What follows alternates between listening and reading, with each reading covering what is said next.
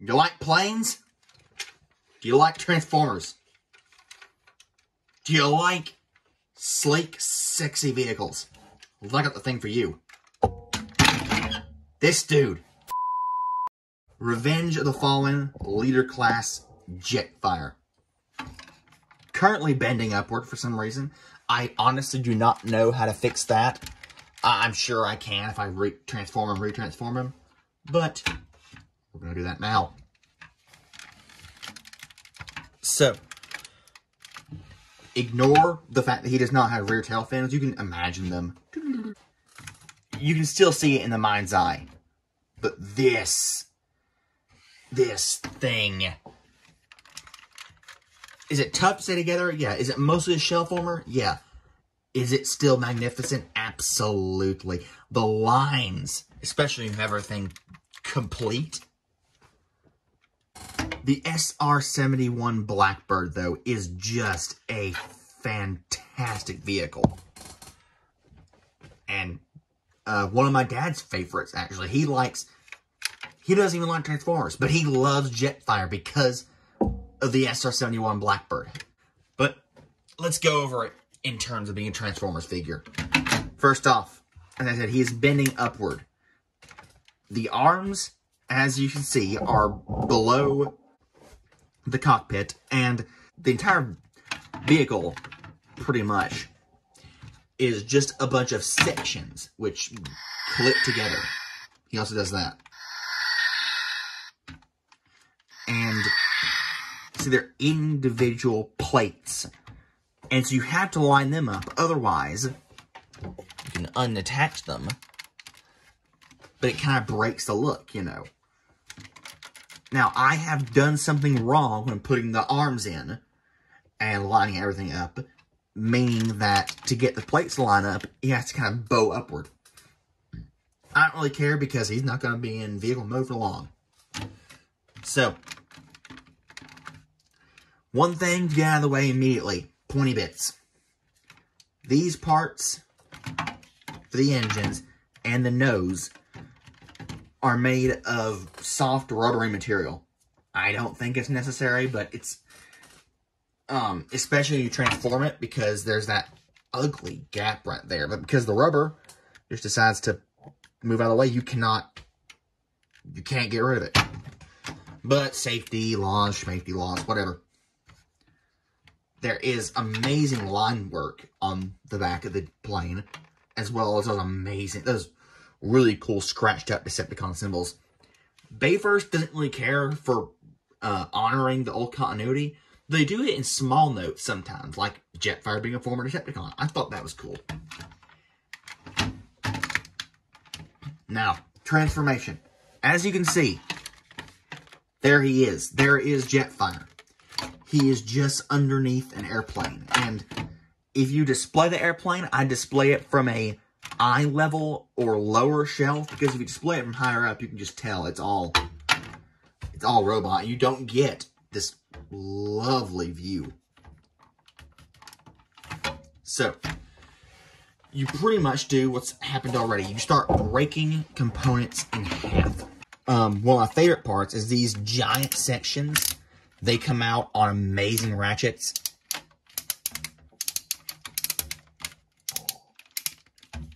Could listen to that all day. My parents couldn't, but I could.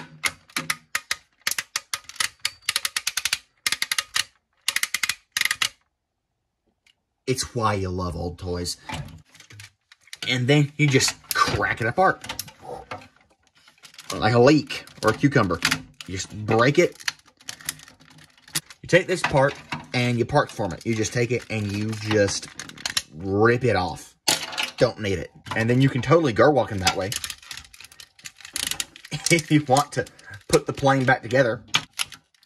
A Gur walking SR-71 for whatever purpose that serves to you. You have to get these things on ball joints. You have to get them, unpeg them, and the ball joints will always come off. Just accept that as part of your life.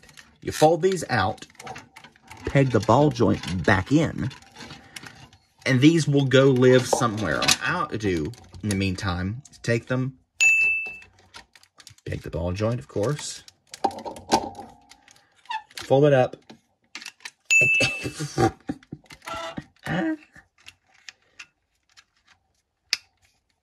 And just kind of set them back here for now. And when you hear that sound, you have done something right. I like to put them kind of as shoulder pauldrons, shoulder blades. But again, you can be as movie accurate or as unmovie accurate as you want to. And you can put them however you want to, or wherever you want to. And that's pretty much it. Aside from folding out his rubber ears, if you even want, that will not stay. Do not attempt to have that stay. It will not, nibble never. That is a running theme. I don't know if I got a lemon, but a lot of Jetfire, it is not a design flaw, because he has a lot of tabs and slots and ports and connections. Like you can see here, there are 2 posts and ports that should stay. You plug it in, but it just doesn't. And the backpack, you know, it's so nothing tabs in anywhere, which is good and a bad thing. Like I said, you can make it look however you want to, but you can. There's no specific resting place for everything. Now, articulation.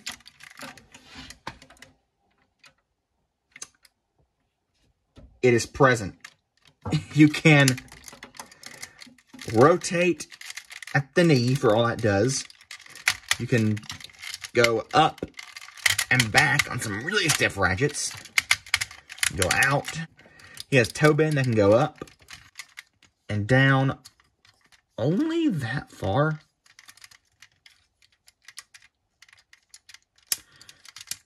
It doesn't serve much purpose because the knees. That's his knee.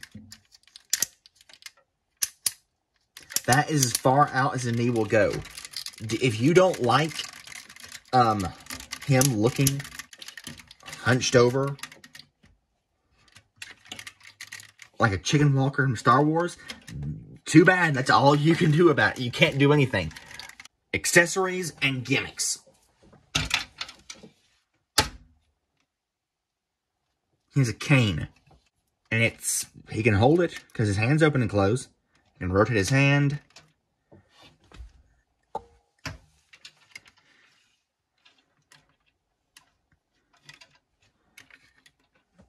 That's all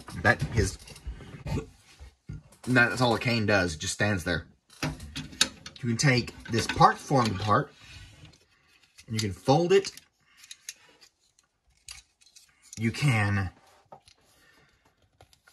open this part up and you can fold this down and you can fold these down and it will go into his hand and it will become a gun. And he will drop his cane because no one cares about it.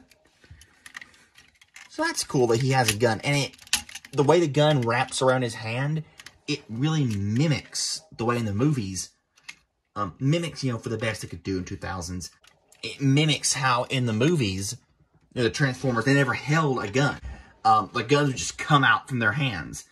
So that kind of gives that effect if you squint. Finally, because every leader back in the day was made with love and care, these parts will move, and they will move when you pull this golden lever down, and he will shake his head and say, "Jetfire's my name. Jetfire's my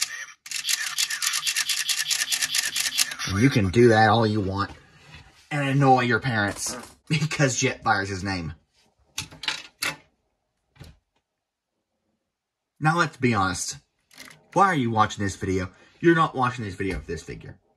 His articulation is mid. He can't do anything. There's no waist joint.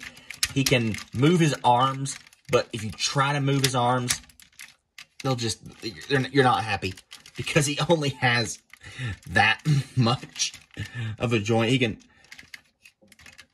That is his... It looks like his arm's broken when you try to bend it. These things get in the way. He can rotate. And he can go out and in. But you're not here for the articulation. You're here for the best gimmick potentially ever in Transformers history. You know what time it is. So, to get Jetfire ready, you're going to slice him apart, basically. You're going to have to transform him by unpegging this. You will take these parts and you will unpeg them.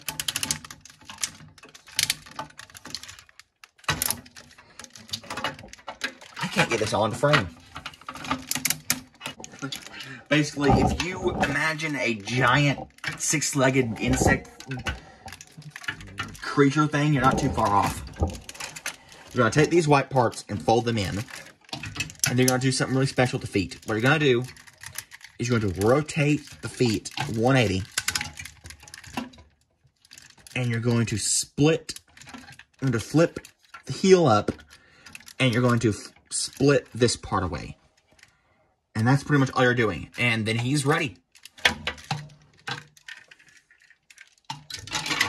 Put him off to the side. That does not... Do you want to talk about dead jet... That's dead Jetfire. That is... Imagine this crawling towards you in your nightmares. That is not... That's unfortunate. That is unhappy. So... You're going to take Optimus Prime.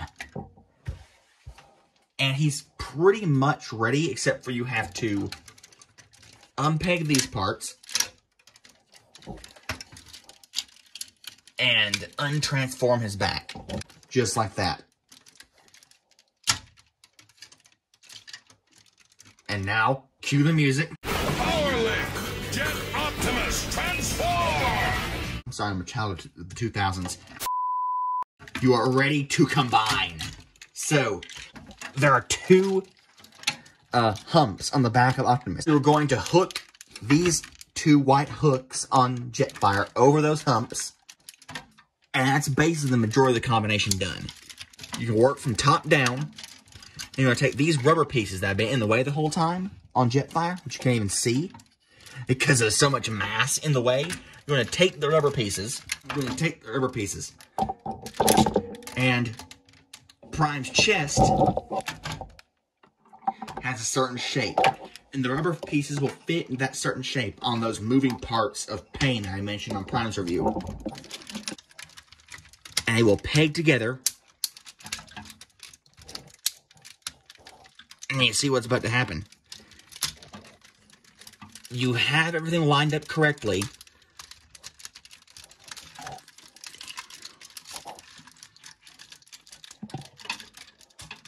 Just like in the movie, they will peg together and they will cover up. Like this part will fit onto this part. Like this. And then for the feet, what you're going to do is you're going to undo Prime's feet. Partly. You're just going to split this part and angle his foot down a bit.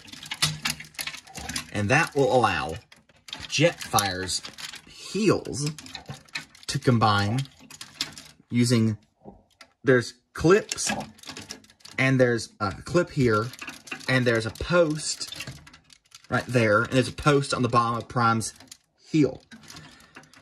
And they will all just clip together and they kind of wrap around each other. Well, Prime's foot wraps around Jetfire's heel in a odd sort of... The clips are solid though, so once you have it done, it's done. You don't have to worry about it. And that forms just a giant... This whole assembly is a giant foot now. Like that. Do the same thing on the other side. So you just orient things again, as per usual, however you want. You take Jetfire's arms... And you basically line them up. There's no attachment mechanism, but you line them up so they're on Jetfire's, they're on Prime's arm. And if you want to move one, you can move the other. So, if you want Prime's arm to be out, you're going to move Jetfire's arm to be out. And they just, so it looks like they're, like these are connected. If you want Prime's arm to be facing forward, doing kind of a stab, you're going to move Jetfire's arm. So it's facing forward and it's doing the stab. It's doable. I find it fun to line them up, but, you know, people are individuals and have their own personalities, likes and dislikes. You may find this incredibly tedious and boring. You take the thrusters, and, of course, they're like iconic for Jetfire Prime.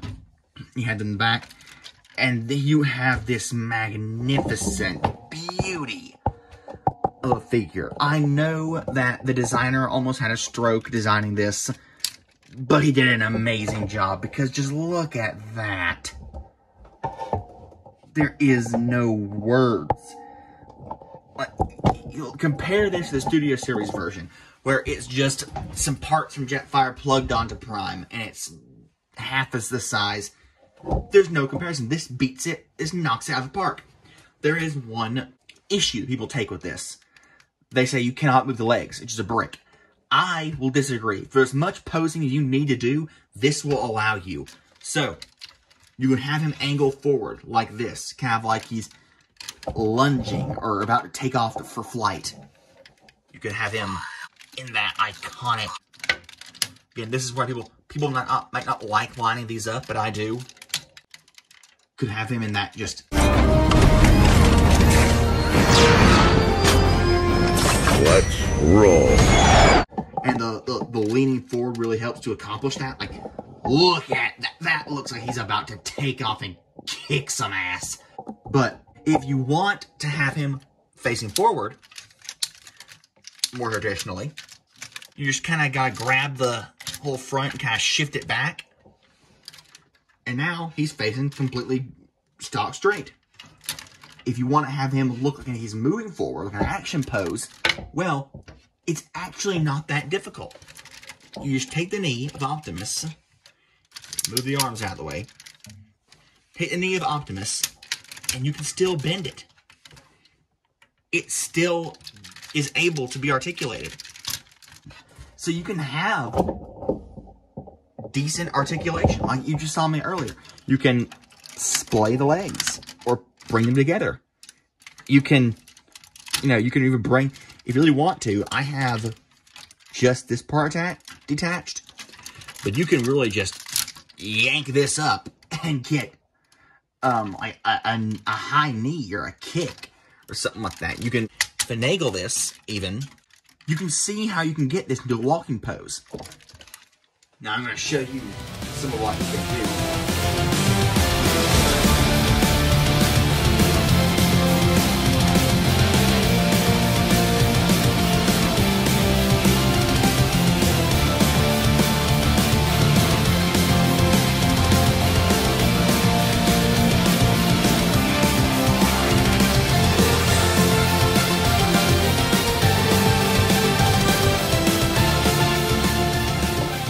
So yeah,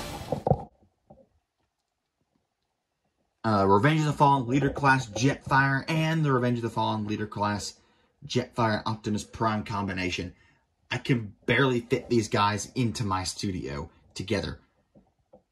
There are just no words. This sort of fan-focused toy making. When you compare this to the combiners, quote unquote, that we get nowadays, those ones like the for Rise of the Beasts and for Cyberverse, where you just take one figure and sit it on top of the other figure and it's done. So they call it, armor.